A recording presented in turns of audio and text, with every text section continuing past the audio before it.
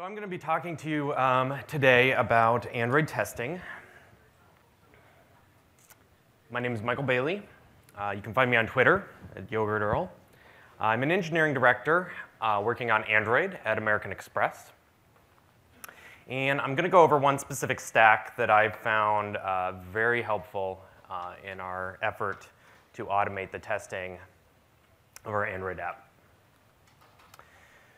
So what I'm going to be talking about today is the automation of just what's inside the APK. So the APK is an installable on Android. It's the piece that runs on the device.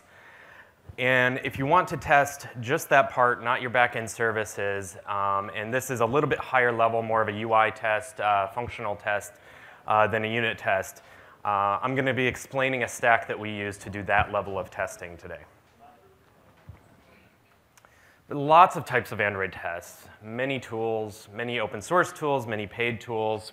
I have just a handful listed here. Each one has its pros and cons. They target different types of tests. Roboelectric is very popular. I'm not going to be talking really about that today, but that's great for unit testing where you have a class that you want to be able to test as a class. But it also happens to have some dependencies on some Android-specific APIs. So without something like Roboelectric, you can't test it in a regular JVM, even though you're just testing Java logic. Roboelectric gives you sort of a pseudo Android environment. I have API question mark because it's not really Android. It's just sort of Android. And you're not really testing your code against any specific API. It's useful for testing the logic in your code. There's a bunch of other frameworks and ways to test actually on top of the Android platform. Everywhere from Espresso to Robotium, Cylindroid, and there's different ways, even within the Android platform, to test on top of. There's instrumentation tests, which I'll be reviewing briefly today, which have been there since API 1. And there's a newer form of testing that's been there since API 16. So today I'm going to be talking specifically about one stack, and the reason we chose this stack and the goals that we had are these goals. The first four are fairly common to most testing, mobile or otherwise. But the last one is somewhat mobile specific in that you have a lot of mobile specific things that you want to be on a real device, and you want to test against the real API versions and the real idiosyncrasies of OEM skins and things that may be specific to those devices. Another one that was important to us was that being easy to debug, meaning that if a test fails, you can attach a debugger and step through it fairly easily. And the tests that I'm going to show you are all written in Java. They all run in the same VM process as your app, which adds to the debugging and makes it easier to attach a debugger using the normal Android tools and debug your tests when something does go wrong or you get a flake and try to triage that. So specifically, I'm going to be talking about Espresso. Espresso runs within instrumentation tests. And I'm going to also touch briefly on UI automation, which was a new thing added on to instrumentation in API 18. I also want to mention there seems to be a monkey theme in some other tools I'm not going to talk about. There's Monkey, which is from Google. There's Monkey Runner, which is something entirely different, but also from Google for testing your apps. There's a few other tools. There was a thing called Phone Monkey, got renamed as Monkey Talk. There's a lot of tools to test your Android apps. The reason I'm talking to you today about Espresso, instrumentation tests, Wiremock, Spoon, et cetera, is because one, there's good Gradle support. So if you have a Gradle Android build, you can run app connected check, and it will do all the things that you need to do to build those and get them on a device and execute them. You can also do this from Android Studio, and it has good support for those, whereas UI Automator and some of the other things may not run quite as well out of the box with Android Studio. The tool Spoon, which gives us some great reporting that I'll demo towards the end, only supports instrumentation tests. API level support instrumentation tests run across a wide level of APIs, as does Espresso. And one of the themes you'll see across the tools that I'm presenting today is fluent APIs, which makes your test readable. You can do things like Gherkin, which do give you readable tests, but this allows you to write your tests in Java while still having a level of readability, which adds to maintainability. And these give you realistic tests. So if you have a problem that something's happening on a specific Samsung device with a specific API, these tests can be run on a real device, and you can use tests to reproduce real issues on real devices. So back to what we're talking about. We're testing the APK. So in a normal usage outside of automated testing, you have a person touching the screen, manipulating the UI. In our automation, Espresso is taking the place of that person. And Espresso goes through the instrumentation test infrastructure that comes with the Android platform to get to the UI. So what's an instrumentation test? I'm going to go over this briefly. If you've never done Android testing, it's just to give you a background. An instrumentation test is a JUnit 3 test case. It comes with the Android platform. If you're doing a Gradle project, you put your JUnit 3 test case in Android test/source/Java, and the Gradle plugin in Android Studio know how to do the right thing. It generally looks like this. You will extend, your test case will extend either JUnit 3 test case directly, or you will extend one of the subclasses of the JUnit 3 test case that comes with the Android framework. If you're doing a UI test, generally you'll extend activity instrumentation test case 2. You tell it which activity that you want to start up with. And this is another reason that this is a useful way of doing tests, in that you can, depending on how your app is structured, you can actually go 5 screens deep past the login and start your test just at one screen, bring up that screen, automate it, and bring it down, which can lead to a much faster test than trying to log in and go through the whole process to get to that screen if you just need to test something on that screen. And it can be very useful in the development process to be able to say, I'm working on this screen, I want to bring it up, operate on it, and bring it back down while you're developing. I made a code change, I just want to run this test, and it takes you right to that activity and allows you to test on it. So this actually will either launch the activity if it's not already launched, the get activity call, or it will actually launch the activity the first time it's called for that test case. This last line here is a bit of Espresso code, so you can see it's a Fluent API, and it does exactly what it sounds like it does. On the View with ID foo button, it will perform a click. And that's a bit of Espresso code. So this is what an instrumentation test looks like. You put it in that folder, Gradle will do the right thing, and deploy it. Underneath the covers, you can do this somewhat manually. Gradle will help you with this, but you essentially have 2 APKs installed on the phone. One for your test and one that's your actual app. They have different package IDs, which in Android is the unique identifier of your application on the system. So the one in your test APK will be something like ComExample test, and it is targeting to instrument ComExample, which would be your app. And you do this by setting this up in the manifest of your test APK. So the system knows this APK is instrumenting this other APK. Like I said before, Gradle has built-in support to just execute it for you with the connected check task. Or, and this is useful to know, generally what it does is it packages your APKs, which you could do with Ant or whatever else you happen to be using. It does an ADB install of both APKs, both the app-based APK and the test APK. And then there's a command that you can use, which is ADB shell instrument. And this has a bunch of parameters that let you execute the tests one at a time and things like that. And knowing how this actually works is very useful because you don't always want to rebuild and redeploy the APK. If you're debugging a flaky test, you may just want to run the test a few times and attach a debugger and not have to go through the build and deploy process.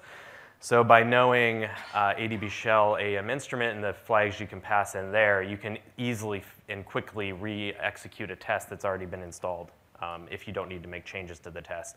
Or if you just make changes to the test APK but not the actual APK, you can only reinstall the test APK and then run ADB shell AM instrument. So by default, if you don't pass arguments, it's going to search your entire class path of your test APK and run every JUnit3 test case it finds, which can be useful, but it can also be slow because it's scanning the class path. So trying to get it to do that every time during development is not the most efficient. You can pass things in like just run this class. You can just run one method if you do hash and method name. You can run a series of things by putting a comma in there, by passing in the method name, and then maybe run a whole nother class. So you can run subsets of your test very quickly. And this executes very quickly if everything's already installed on the phone. There's a lot more options. You can see the documentation here. It's on the Java doc for instrumentation test runner. So that was a brief introduction to instrumentation tests. Now, how does Espresso fit on top of instrumentation tests? So in a deployment point of view, you have one process on the Android device. Your APK under test has a UI. It's probably making API calls out to a network device. And Espresso is in a test APK. But at runtime, the platform is going to combine the class path and the memory space of both, and they're both running in the same VM so that they can action each other and talk to each other like any Java, two things running in the same Java virtual machine can. Espresso is available here. If you're using Gradle in the current version, there's a thing called Double Espresso that you might want to check out. It's a Gradleized version of the exact same code, and it's posted on Maven Central, so it's a little bit easier to consume if you have a Gradle build. Doesn't have 100% support for Lollipop yet. I hear it's coming very soon. The progress can be tracked at there. So keep an eye on that. So why Espresso? As a Fluent API, which, as I showed before, can make the codes readable, which make your tests readable, which makes the test more maintainable. But really, the thing that Espresso gets you is there's not great ways of built into the instrumentation API to actually, you can bring up the activity, but there's not a whole lot of great ways to manipulate it and do certain things. And specifically, your tests run on a thread called the instrumentation thread. And all the app code by default runs on a thread called the main UI thread. And Espresso has a lot of things that synchronize between those two. And it can remove a huge level of flakiness from your tests. So if you're doing UI tests on Android, you need something to synchronize between your instrumentation test and the main thread. And Espresso is very effective at doing that. It also will detect the active view hierarchy. So in Android, you can have multiple windows. Each window has its own view hierarchy.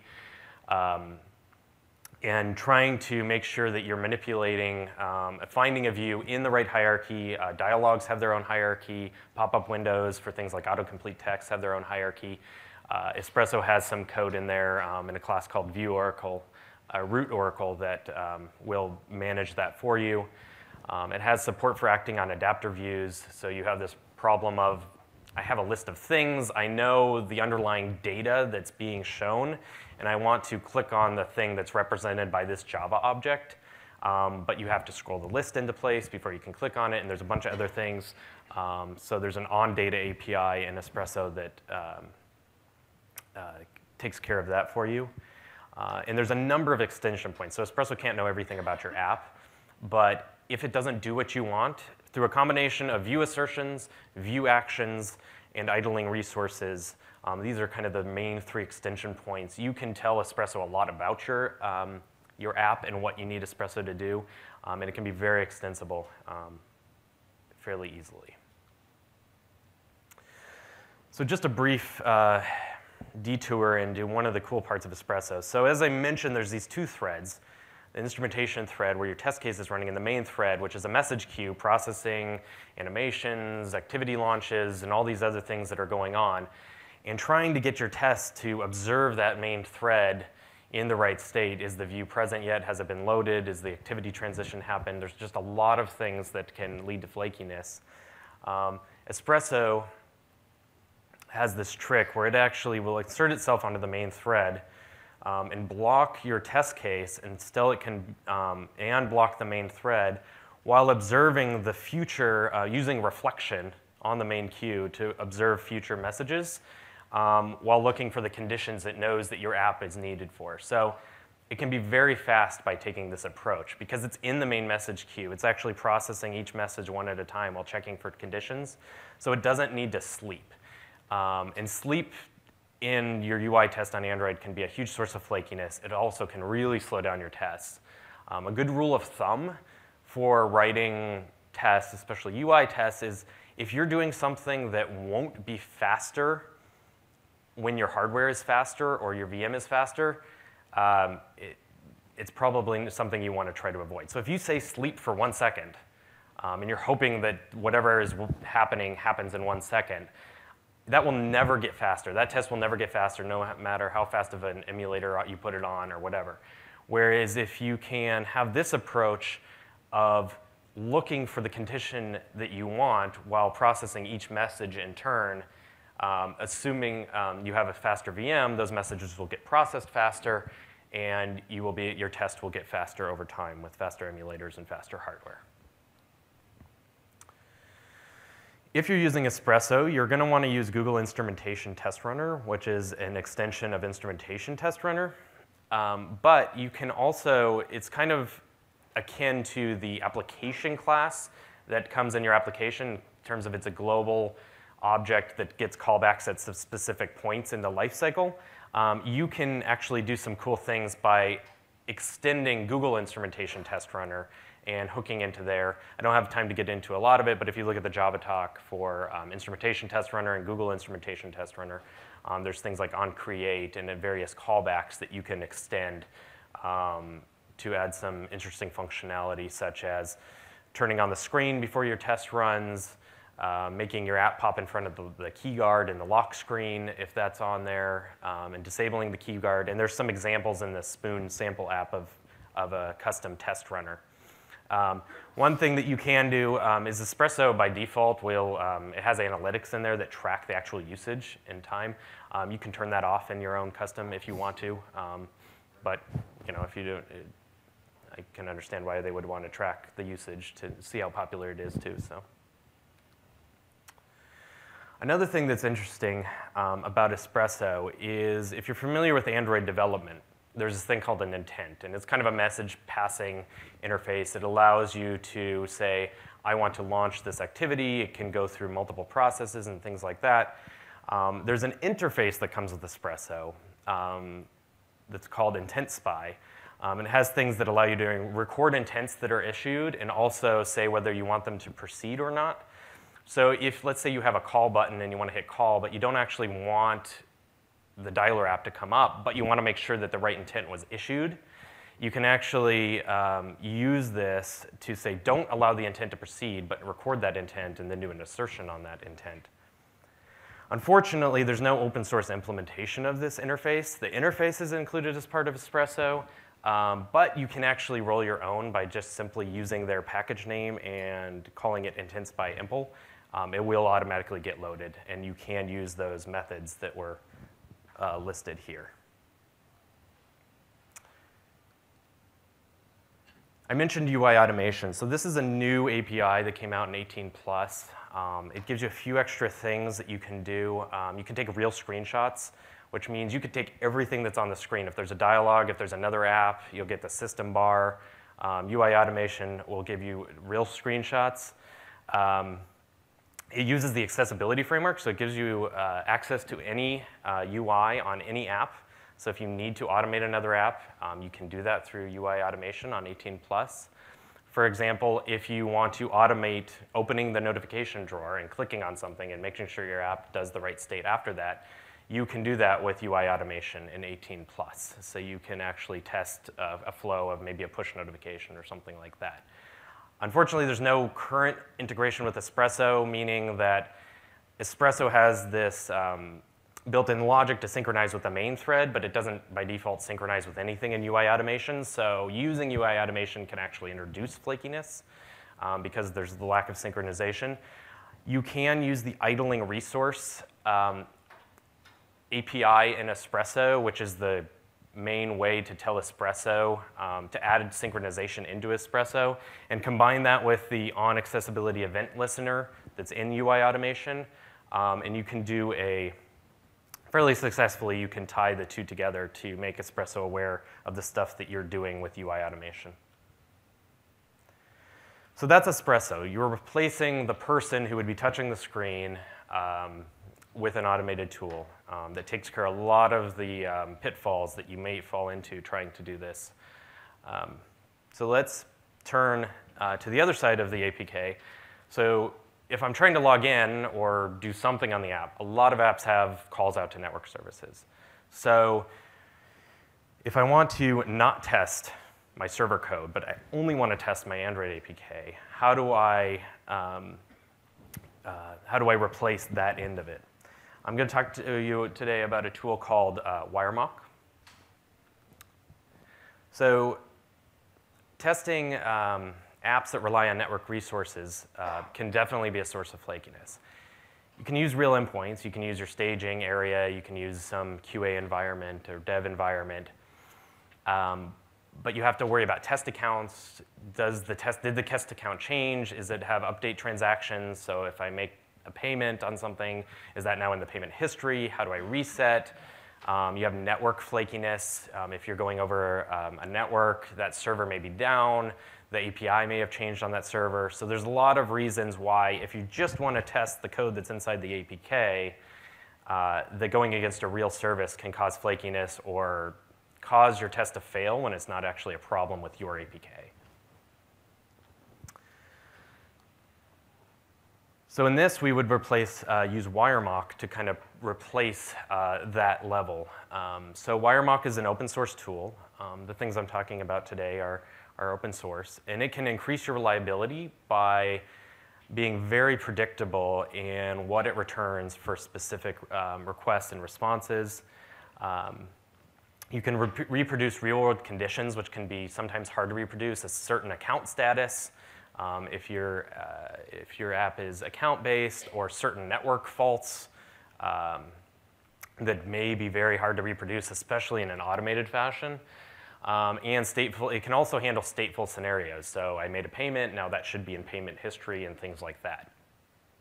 And Wiremock is actually not specific to Android. It can be used in all sorts of technology stacks. So you can, even if you're not doing Android development, definitely check out Wiremock and see if it fits the need that you have. Essentially, Wiremock is an HTTP server, happens to run on top of Jetty, that can be configured to return canned responses via a JSON API. So what do I mean configured via JSON API? So on a Wiremock server, when you have it running, there's a thing called admin/mapping/new, where you can post to Wiremock and say, when you see a request like this that matches this pattern, return a response like this.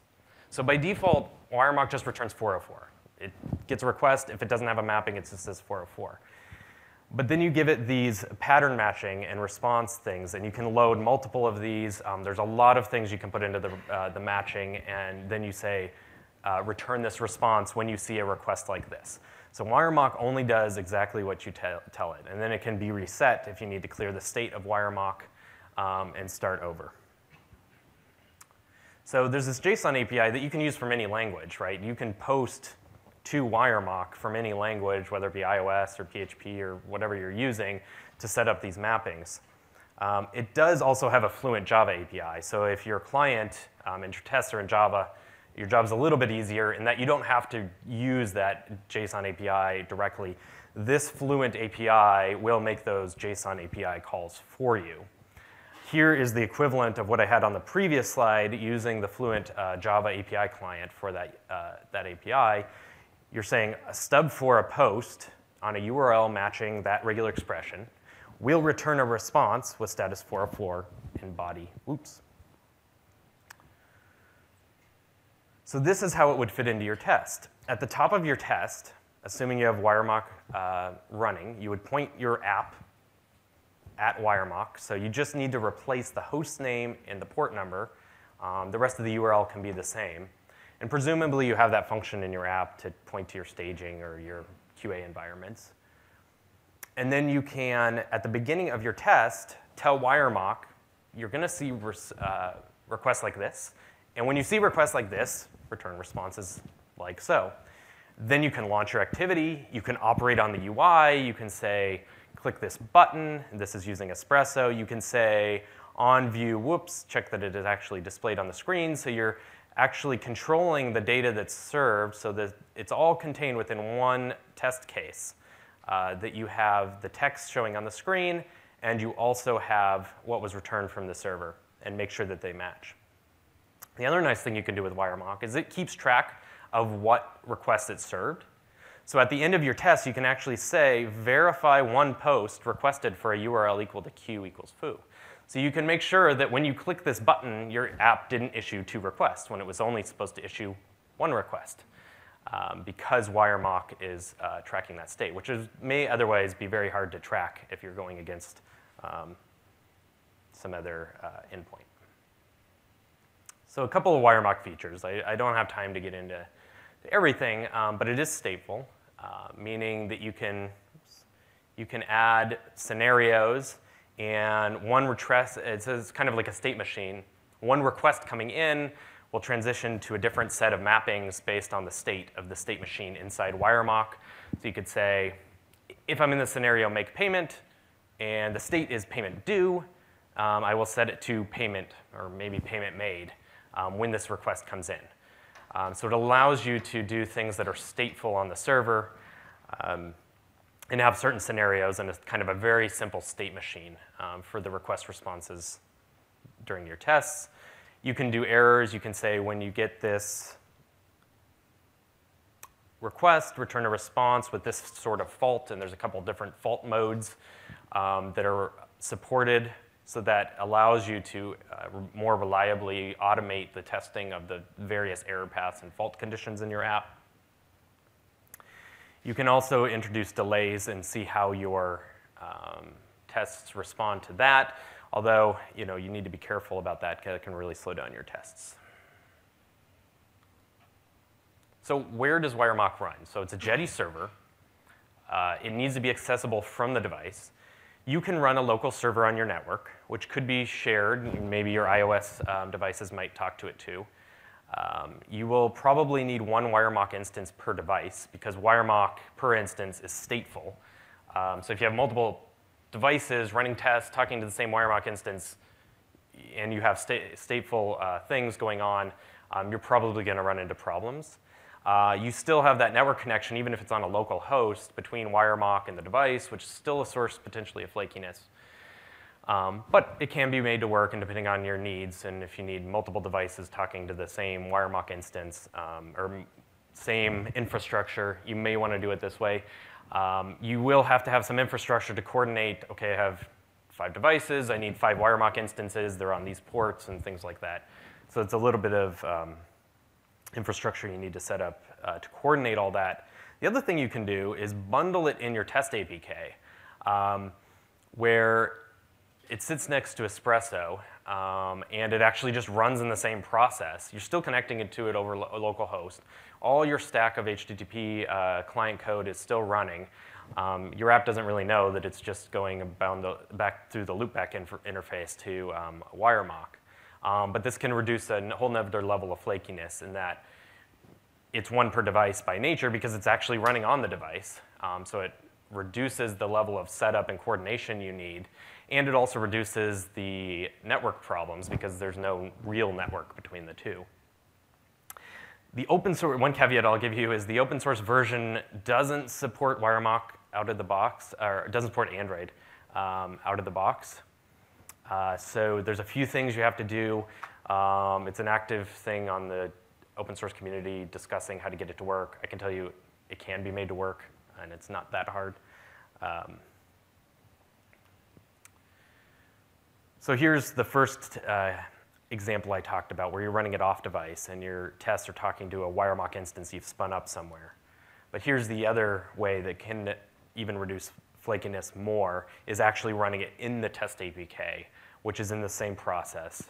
And you talk to that directly, and you have much more control over Wiremock and starting it up and stopping it and resetting it. So the few things that if you're going to attempt to get Wiremock working inside your Android APK that you need to think about. And some of these may have changed. There's some ongoing work on the open source to manage some of these. The logger implementation, I think it uses log4j, which could cause problems on Android. It has some JUnit4 stuff in there, which may conflict with certain Android things. It uses a different version of an Apache HTTP client, so you may need to use jar jar to repackage that under a different package name to remove the conflict. The good thing about having it in the test APK is you get the 65,000 method limit on both APKs. So even though Espresso includes Guava, which is fairly big, but it's not going to hurt you too much because it's in the test APK, which has its own 65,000 K method limit. And you can even go beyond and implement things like there's a file source API in Wiremock that can load pre-canned mappings from a file system. You can implement that API and make it load pre-canned mappings from the Android Asset Manager. So now you've invested all this time in your tests. You've set up Espresso, you've set up Wiremock, you've got a pretty good test rig going. You want to run these across lots of devices, and you want to maximize your investment that you've made in writing this test because it's not always quick or easy or painless. So there's a tool called Spoon, another open source tool that I'm going to talk to you about today, that allows you to maximize that investment that you've made. It allows you to run your tests on multiple devices in parallel. So it will build and deploy, and then you can grab screenshots using a Spoon API and get a nice report of all of these tests that you've written, run across multiple devices in a way that allows you to troubleshoot where were this flakiness, is it only on a certain type of device, API 15, API 16, and I'm going to give a brief demo of a sample report from Spoon.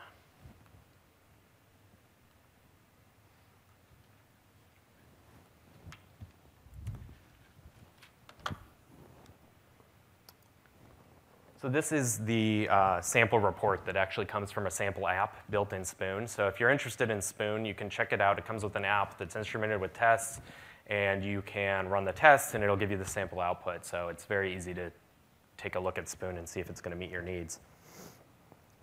So you can see here they ran their app on 7 devices. Each device was running 9 tests, so it says 72 tests run across 8 devices. That's 9 tests per device. And you can see it gives you this nice matrix of which tests pass per device. So you can see there's 2 devices here that had an additional failure. So it could be something about their just devices, the API version that they're running, and you can kind of dig into that to try to see why that test failed on that specific subset of devices. The other nice thing that Spoon does for you is you can see which test it is by mousing over it. If you click on it, it will give you the list of tests with the screenshots for each test as it was going through. And you decide when the screenshots need to be taken by calling their screenshot API within your test code. So you can see that these 2 failed. So the one good thing is about Spoon as well is it collects the logs from every device just from when that test case was running. So if you have good logs in your app and you're trying to troubleshoot flakiness, you can also just view the logs for the ones that failed. So here is all the logs from that test case on that device when that one failed, and again for this test case. The other thing you can do, and the value that you can get out of this, is you can click View on all devices. So I'm viewing now, before I was viewing all tests on this one HTC device. If I click here, I'm viewing this one test called blank username shows error on all devices, the HTC, the Droid, et cetera. So you can see this one was in landscape mode. This one is a Nexus 7, so it has a lot of empty space on the screen in this layout. So this can be a very effective way to see how your layout's looking across a lot of devices in a very automated way. And you can share this with your designers so that they can say, oh, on this type of device, the spacing is not quite right, or what have you. And so that can be very helpful. helpful and help you get a lot out of the investment you made in writing all these tests. You can also turn on an option, and it's optional, to view this as an animated GIF. So it will actually take these screenshots and play them over in an animated GIF, so you can actually kind of visualize the step-by-step process of going through the app in that test case.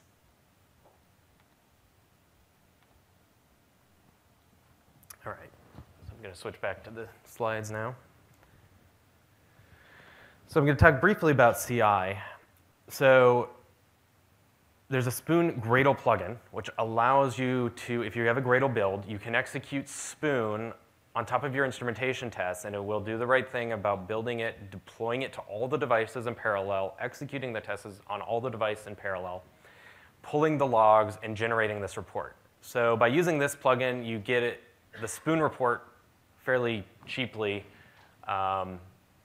and you can use the, obviously, Jenkins Gradle plugin or whatever Gradle plugin for your continuous integration server to execute this on every check-in or however you do your continuous integration. So you can get this nice report on every code change with screenshots across devices. It works with any device that's attached to ADB, so you can use this with emulators as well. And you can also, if you haven't done this, you can also connect to devices over Wi-Fi if they're not physically attached to a server using ADB Connect. Of course, that does add another level of flakiness. And one last thing that I'll just briefly mention is if you're doing all this and you have Wiremock that has a nice Fluent API, and you have Espresso that operates on your UI which has a nice Fluent API, there's one more tool that if you want to continue that theme in your tests. It's called AssertJ Android, and it's built on top of AssertJ, which gives you a Fluent API for asserting things at the end of your test, but it has support for all sorts of Android APIs. So for instance, you can, if you're using that intent spy thing to block intents but make sure that they were issued, you can do things with AssertJ Android, like assert that the intent spy intent has the action view, so you make sure that the right intent was issued. And you can do all sorts of assertions on various Android APIs. So check that out as well. And that brings me to the end of the presentation, and I think I have a bit of time for questions.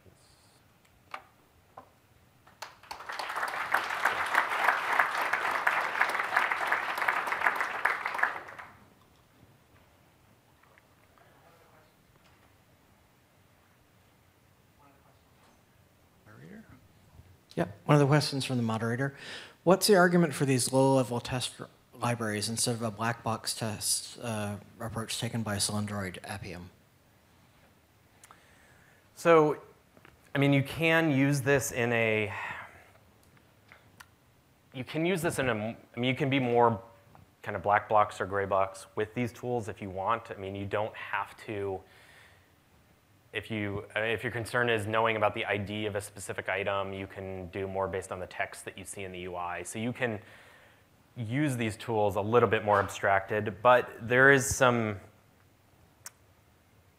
nice things that it allows you to do in terms of asserting the state inside of your app that you can't just do. And really, from a debugging point of view, it's tightly tied to the internals of your app, and having it all in one process and being able to have the debugger step through your test code and also be looking at your app code in the same process can make debugging a lot easier.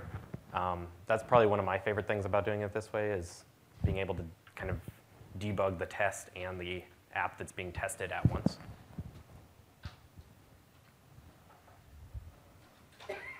I'm looking for some good ways to test the services content providers, like non-UI stuff, like content providers, services, the integration with them. Is there a good mechanism for that in Espresso?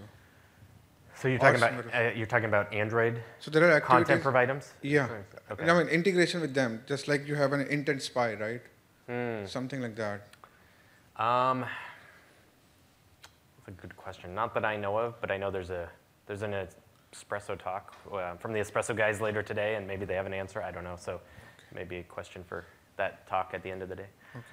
So my second question was, can I test my business logic without launching activities? Yes, you can run you can run just plain old JUnit 3 test cases in instrumentation. Building an APK, deploying it onto a device, and all this may be, I mean, it's going to slow you down if you don't really need to test.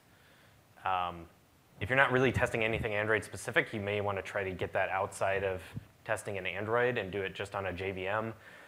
Either just a plain JVM if you're not calling, if you don't have any dependencies on Android APIs, or using something like RoboElectric that kind of gives you enough of the Android APIs to test outside of an Android environment. It can be much quicker. Okay, thank you. And another question for the moderator. With this stack, is it possible to automate test cases where you have more than one device involved? So if you have two devices talking to each other, data synchronization, messaging between the devices, can you make that happen? Between devices. It doesn't, I wouldn't say it supports that out of the box. Yeah, you may be able to do, if you had, I mean, you have to have some, if you have some way of the devices talking to each other, and I know this device is in this state and this device is in that state, you may be able to tie that piece of logic that you would have to be specific to your app to something like an idling resource in Espresso, possibly, to get it to kind of pause at the right place.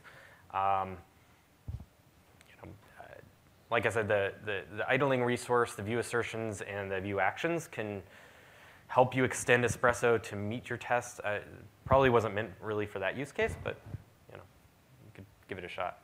Take a look at the idling resource API.